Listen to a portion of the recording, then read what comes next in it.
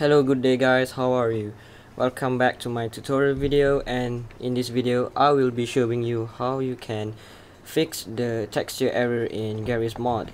First, what you are going to do is head to this website, which I will provide the link in the description box below, and all you need to download is the Counter-Strike source, Day of Defeat source, and Half-Life 2 episode 2, and Portal.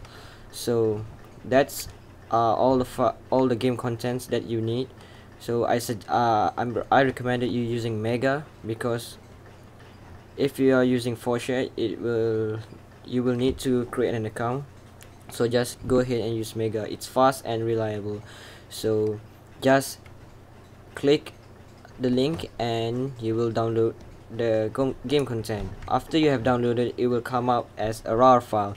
So all you need to do is you need to have an archiving program such as WinZip, WinRAR, or 7-zip. So just use any of them and extract the file to your desktop or whatever. After you have extract the file, you'll get the folder. Now all you need to do is just cut or copy, whichever you prefer, and then go to your Steam folder, which I put in this D. Go to Steam, and then in Steam there's a folder called Steam Apps. Double click that, and then there's Common. Click that and you will see Garry's mod. Double click Garry's mod, and in the Garry's mod there's another Garry's mod folder. Just click that and then add-ons. So in here you just need to paste the file that you have just copied or cut. This will take a little while because the file is about 796 megabytes.